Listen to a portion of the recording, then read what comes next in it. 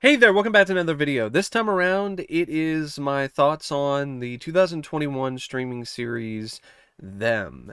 Now, before I get around to sharing more of my thoughts on this show, I want to give a special shout out to Isaiah for requesting this video. If there's another show, film, or topic you'd like to see me discuss in the future, feel free to donate to my PayPal. The link will be in the video description down below. Now, as you can see, this is a part of my Thoughts On series where I provide more condensed, more to the point viewpoints on a particular piece of media. And the reason why I decided to do that with Them is because it's a show that deals with a lot of heavy subject matter, so I didn't really want to go super in depth on things. But at the same time, I just felt like this was the best setup for my thoughts on this series, because it's not like a traditional TV show where each episode is its own separate story. It's a show where everything is connected. So all the arcs are connected into one major arc. So in a lot of ways, it's like a short film or a short story that's adapted into a miniseries with different chapters. So I feel the best way to talk about it is to talk about the series as a whole. Now, before I get into sharing my pros and my cons of Them and my ultimate final verdict on the series, I want to provide a little bit of perspective about what this show is for those of you that aren't familiar with it. So, Them is a 2021 streaming series that debuted on Amazon Prime Video earlier in 2021, and it's a horror drama anthology show. It's definitely inspired by other horror anthology shows that have a season that's comprised of 10 episodes, or at least around 10 episodes, that combine together into one story. And it's created by a writer named Little Marvin, and it features a cast that's comprised of Deborah Ayorinde as Livia, Lucky Emery, Ashley Thomas as Henry, Alison Pill as Betty, Shahadi Wright Joseph as Ruby, Melody Hurd as Gracie, Ryan Kwanten as Georgia Bell. So it focuses on the Emery family and the trials and tribulations that they face when they decide to move from North Carolina to Compton in California during the 1950s. And they deal with horrors that involve real life or human horrors, with people being racist in the neighborhood and wanting them out of there. But they also at the same time are dealing with supernatural horrors that also threaten to tear them apart and want to remove them from their dream home. And the setting of this series, I would say, is one of the first pros that I can think of. I think that the overall setting and premise of this show is a net positive. I like the fact that it takes place in Compton because it's a different perspective of that neighborhood that you don't see much of in media. So I think that choice was rather inspired. On top of that, I think that having it take place in the 50s, even though it represents a lot of discussions, a lot of themes that have been done before, and arguably done better in other forms of media, it's still a setting that creates a nice contrast for the supernatural horror and also for the human horror that's present in this series. Because you have this whole Leave It to Beaver idyllic landscape, and you get to show the seedy underbelly of that. So I feel that that's definitely something that works. And when it comes to other positives, I think some of the subtext is actually rather interesting.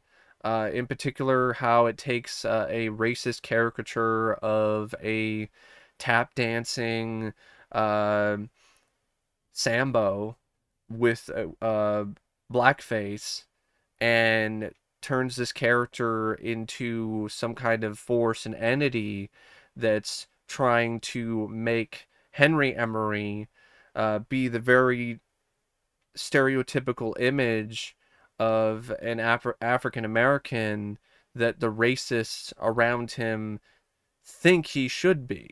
Like, I think that's really an interesting dynamic to have this racist caricature, and that's known for being a stereotype, and having it try to manipulate Henry to the point where he's becoming the stereotype that a lot of people view him as. So I think that's a really interesting uh,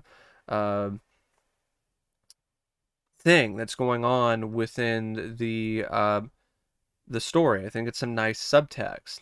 I also think the subtext involving Ruby Lee's character and this ghost girl that's manipulating her into thinking that she should be white and that her life would be better if she is white.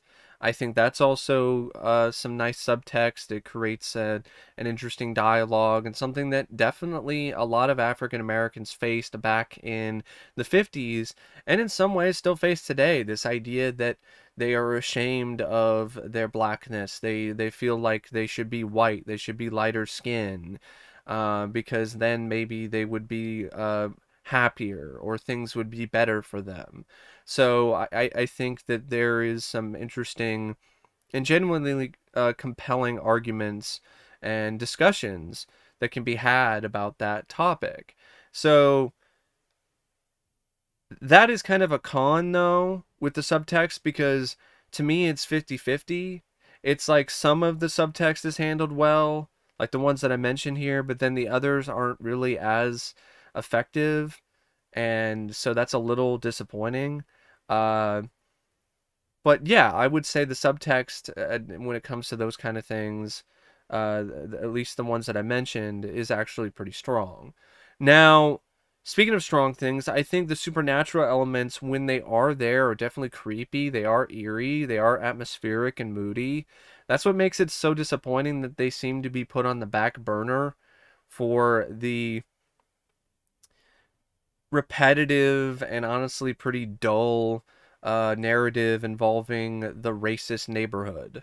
It's just one of those things, like, that's been done a ton of times and other bits of media and prose, and the supernatural stuff in this kind of environment is not as common. So I would have liked to have seen more of that, more of a focus on the horror instead of the human horror, even though the human horror at times is very intense and very horrifying in its own right. I feel that the supernatural horror, though, provides more interesting stuff, like the entities that are using different forms to manipulate this family. Speaking of the supernatural, I think for the most part, the finale, the triumph that the Emery family ultimately has over their supernatural demons, I think is quite strong. I think there are some issues with it. Like I mentioned earlier, I don't like the reveal of the tap dance man just being some white racist ghost. That's all it is. It's just a white guy who died and then decided to torment the Emery family and use the guise of a racist caricature. It's just something that I don't think needed to be explained that way. I think it's more compelling and more powerful and more intriguing if it's never explained and you don't even know what the identity is of the tap dance man, because what does that really offer? The reveal that it's just a white guy. Like, it feels like a Scooby-Doo episode. It was Mr. Withers the entire time. I would have to admit, the whole stuff with Ruby Lee and the Ghost Girl, the way that Ghost Girl gets her comeuppance is just kind of eh. But other than that, I really like how Miss Vera gets it. She gets torn apart into pieces, and it's a really crowd-pleasing moment, because the way that the series shows this character get ripped apart is quite effective in terms of the visuals, and I thought it was a cool looking effect. And even with the tap dance man, he gets shot in the head prior to the reveal, which was not necessary. Just shoot him in the head and then he disappears. We don't need to have it be revealed that it was Mr. Withers the entire time. The whole thing with the man in the black hat, really effective stuff as well, because he gets sent to hell and finally gets to pay for his deal with the devil. I do feel that for the most part, this is a series that has some high production values. There definitely is a budget behind it. I think the production design and art direction is fantastic. I feel everyone involved did a remarkable job recreating the look and the aesthetic of the 1950s and this suburban, idyllic, Leave It to Beaver landscape, as well as the other more creepy, disturbing aspects of the series. And speaking of the creepy, disturbing aspects, I think those have some really striking visuals. And I think overall, this is a series that has some nice shots. And I would say, from a technical standpoint, it's pretty much top of the line. From the directing, to the cinematography, to the editing. There are some times with the directing where I think it's a little bit off. Like, I personally would have liked to have seen less lens flares or less bloom effects, but that's just me personally. But really, at the end of the day, it's a solid series when it comes to its technical levels. And, of course, the performances. The performances by the main cast are phenomenal. I mean, Deborah Ayorinde as Lucky, it's a really strong, really compelling, really layered performance. It was very difficult to pull off because of all the different kinds of emotions that the actress had to portray on the screen believably. And I feel that Deborah did a dynamic and just amazing job doing that. She completely excelled in that role. Ashley Thomas, I also felt he was amazing as Henry. Another role that had a lot of different layers to it, a lot of different sides of the character that he had to showcase, and he did that very well. I also want to give a lot of praise to the rest of the Emery family. Shahadi Wright Joseph as Ruby, another very complicated, very strong performance. And by complicated, I mean it's a complex performance. There's different structures within it. And I feel that she did a great job showing vulnerability, showing strength, showing a lot of different sides to her character as well. And Gracie Emery, she was fine too. Melody Hurd, I felt that the performance wasn't as noteworthy because the younger daughter wasn't given as much to do, but she still held her own quite well.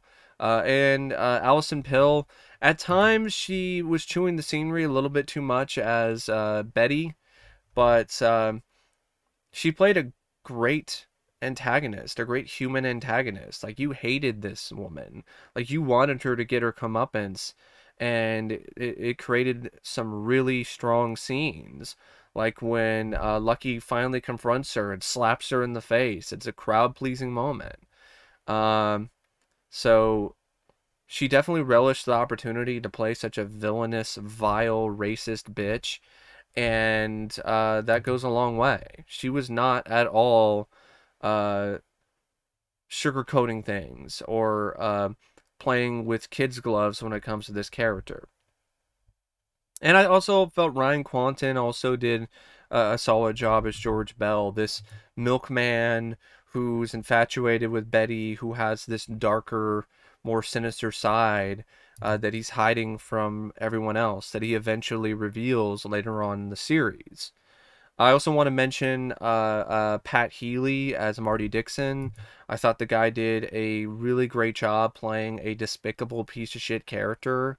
And this is a guy who is the kind of scumbag that you want to see get his ass beat in, and by not beat up, his ass beat in, his asshole beat in so far into his body it comes out his fucking mouth.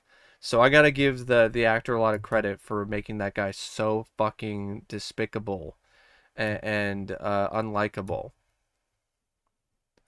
And yeah, it's a series that has a lot of merits. That's why I don't think it's the worst thing, and that's why I don't hate the series, but I still don't like it. It's a firmly below average series for me because of the fact that the writing is just so subpar and so poor in terms of its consistency of quality. Uh, yeah, one of the first con that comes to mind is that the writing is consistently below average. The narrative feels like it's too stretched out to the point where it's way too thin. There's no reason for this to be 10 episodes. This should have been a 2 hour long movie, and then that was it, because there's not enough meat on the bone. There's not enough compelling storytelling. There's not enough characterization. There's not enough things to justify the extended amount of time that you're spending with this series. And there are some subplots and arcs that aren't given enough attention, and then there's ones that really don't work very well. For instance, with Betty, there's this whole reveal that the man that she thinks that she could trust is actually some kind of creep who kidnaps her and keeps her in a silo, and he eventually decides to let her go, but it's a trap because she gets shot in the back and left for dead in the middle of a field in the middle of fucking nowhere. And I appreciate the fact they're trying to do something a little different here with her denouement, but it's not satisfying at all, because early on in this series this character is built up as being this white boogeyman in a lot of ways, or boogie woman, this white boogie woman, and you hate this fucking character. You want to see her get her comeuppance, and you want to see her get her comeuppance at the hands of Lucky or the Emery family. You don't want to see it happen the way that it does. It's not as satisfying in the slightest to see her get shot in the back and left for dead in a field. It's not satisfying. And it feels like your time is wasted because you're not given the ending that you feel that this character deserved, that you feel that this character really needed in order to learn some kind of lesson. What's her lesson? To not trust anybody, even white people. It's like, okay, that's not really that great of a lesson. To me, it should have been one of those things where she cracks. She cracks under the pressure of not being able to force this family out, and she just completely has a mental breakdown, loses it, goes to the point where she's actually physically trying to harm or attack the Emery family, and that leads to Lucky or Henry defending themselves in self-defense. I think that would be a better way to take that character out, instead of taking her out with a shot in the back in the middle of fucking nowhere. And there's some other things too, like the Ghost Girl. I don't even remember how that character was subdued at the end of the series. There's other things too, like for instance, the Miss Vera subplot with Gracie. It's not really handled that well. It feels like it's half-baked. There's something about how Gracie has lost respect or trust of her mother, and so she's looking for another teacher, and there's something involving that, but it just didn't really translate that well. But the worst instance of a arc that is handled terribly is the origin of the man in the black hat. So there's this man in a black hat who's a sinister figure that's always hovering around Lucky and tormenting her and her family. And he's a reverend in a black preacher hat. And the character, it was portrayed by Christopher Heyerdahl.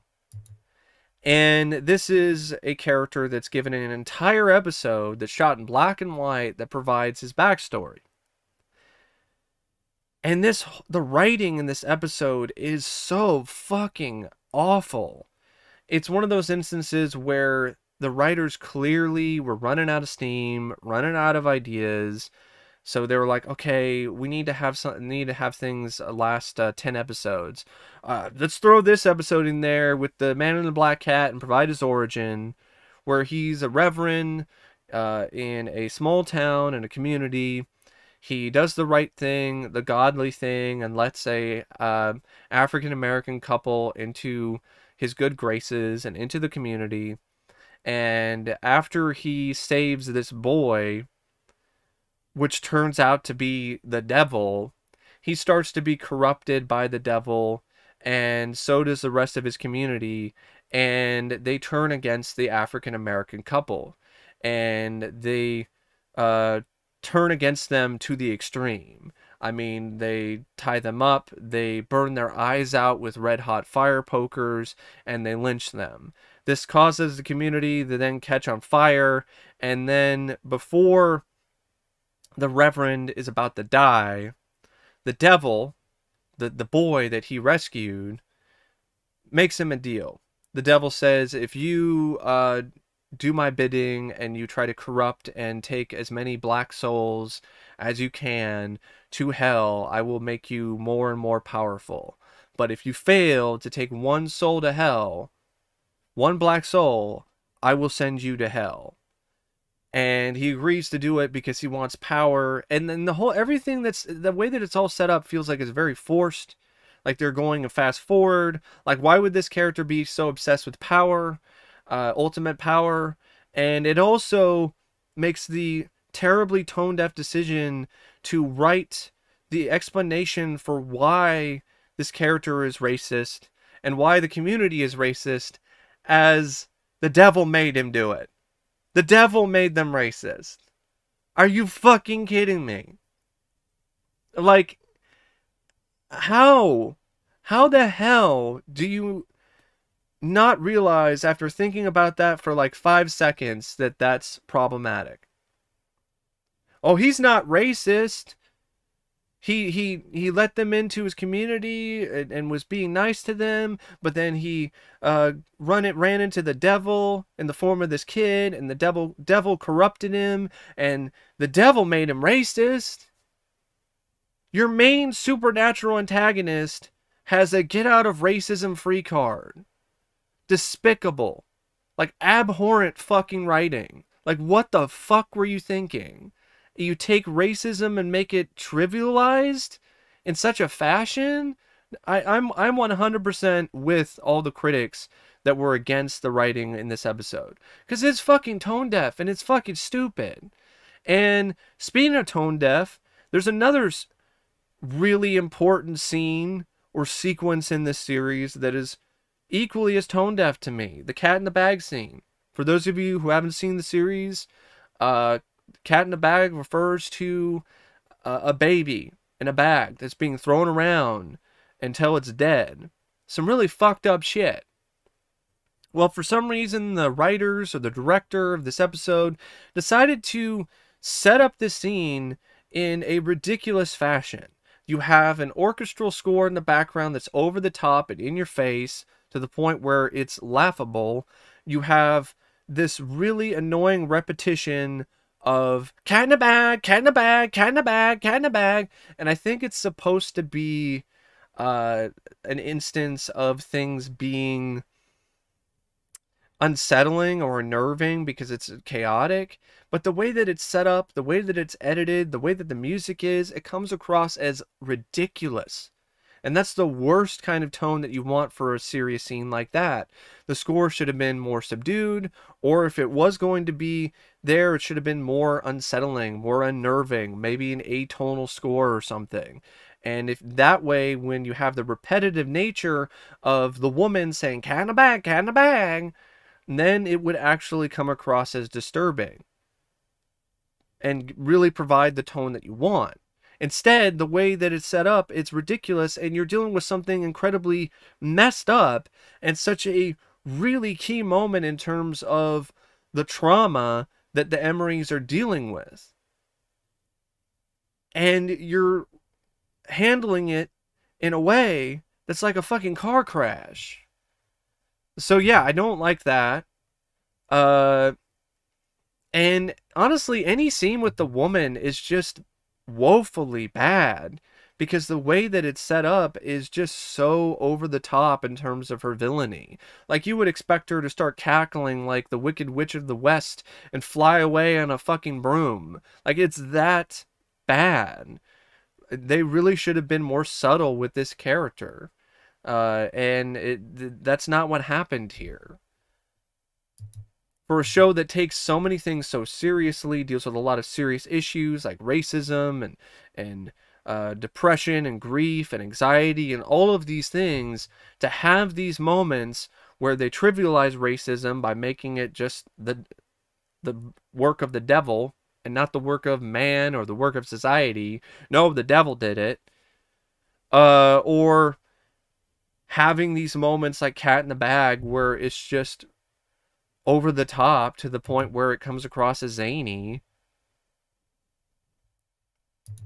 And then you have this serious lack of balance that just becomes really dull and boring after a while. Because what I mean by that is everyone in Compton is a racist or a piece of shit. And that's the lack of balance I'm talking about. This message that white people are awful, white people are racist. Like, anyone that you think might be on their side, other than like maybe the guy who runs a convenience store or a general store, turns out to also be a scumbag, or turns out to be a evil ghost that's trying to manipulate them and trying to kill them. It just gets to the point where it's just too much.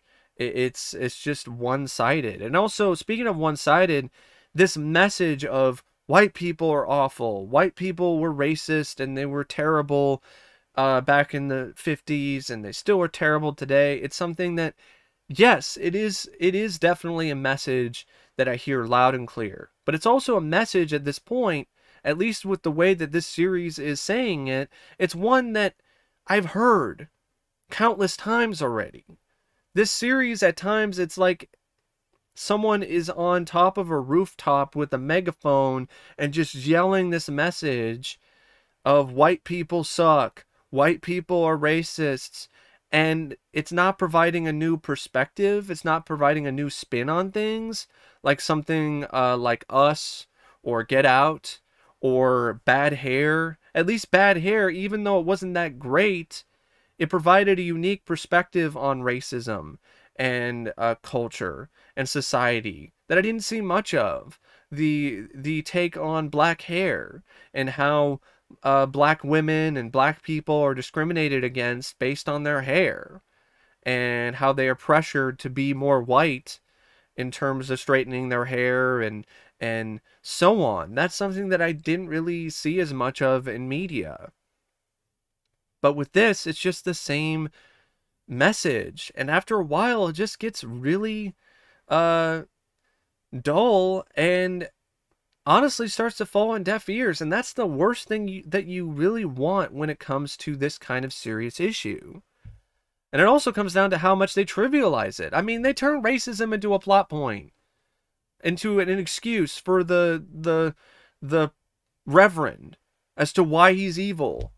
And they use racism in that way, where the devil just uses it and to manipulate the guy and makes him racist. Like, I mean, so yeah, it's just really not that well handled. And then you have this very exploitative vibe that's honestly really nasty that involves the violence. And I understand why they're doing that, to showcase how violent racism is and was, but it's handled in a way that does. It feels like trauma porn. A lot of people have pointed that out, and I agree with it wholeheartedly. Cat in a bag, the scene where the black couple get their eyes burned out, it just feels like it's unnecessary levels of violence. And it just feels like it's there for shock value and nothing else. And then you have the ending of this series, which doesn't even have a light at the end of the tunnel. There's not even a glimmer of hope. Everything is hopeless. The Emery family, after everything that they've went through, they vanquished their inner demons. They've got a new perspective on life. They walk outside the door and they're ready to face whatever is going to come at them head on, and with their heads held high. And the music in the background is trying to make this seem like it's a moment of strength and a moment of power. And when you think about it for any length of time, you realize that this family is fucked. They are screwed with no lube. This is the 1950s. They have already committed crimes, so the mother and father are probably going to go to jail, or they're going to get lynched by the mob outside. The older daughter probably going to go to jail too. Might also probably, if the mother and father get lynched, she's probably going to get lynched too. The little girl probably going to get sent to foster care, and at worst also fucking killed.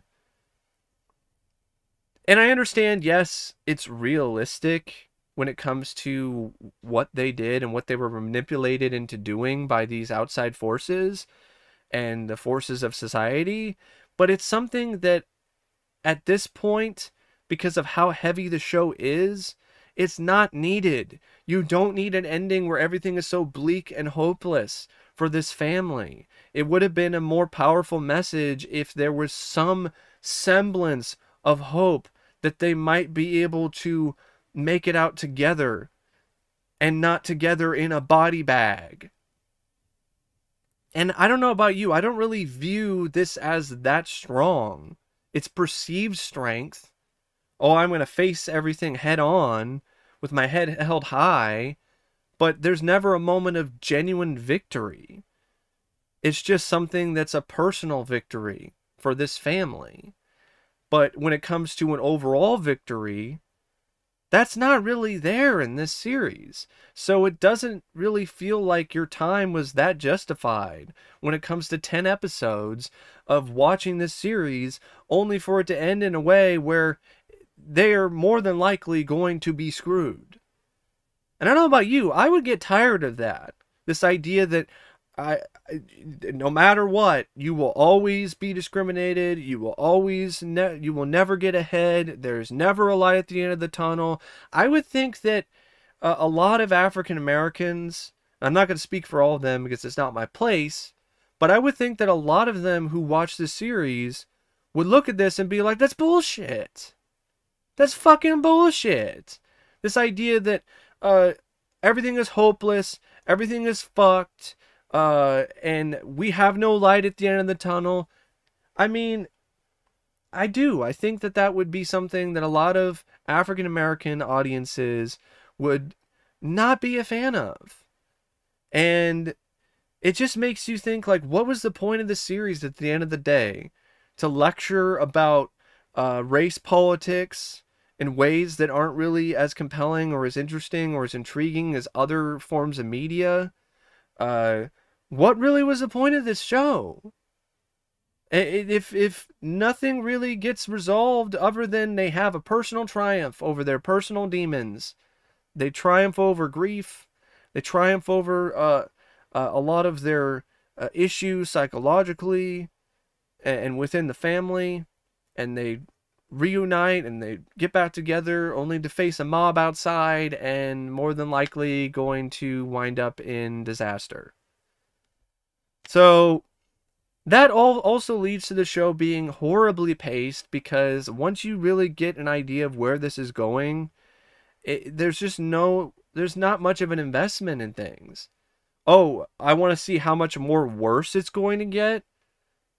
I I don't really see how that's really something that works for a 10 episode long series. I'm not saying that it needed to be sugar coated and cotton candy in terms of the ending. I'm fine with it being dark because that fits the tone. But some kind of hope, something would have been really beneficial and really would have helped this series. But without any whatsoever, it just feels like it was a waste of time. That's my thoughts on them. As you can see, I'm not a fan of the show. I think it's a below average series because of the writing, mainly, and it feels like it wasted the performances and the effort of this cast. I did ultimately, at the end of the day, grow to like and really care for the Emery family. That's why the ending is so upsetting. It's like they couldn't get some kind of hope after everything that they went through. Like, I think that would be a much more inspiring message, that despite everything, despite having forces on both sides trying to tear you apart, you can still be strong and you can still be together and there's still hope. But instead, the message is you're hopeless. It doesn't matter what you do. And that's just fucked up. But anyway, thank you for watching my thoughts on them. And as always, I'll see you later. See ya.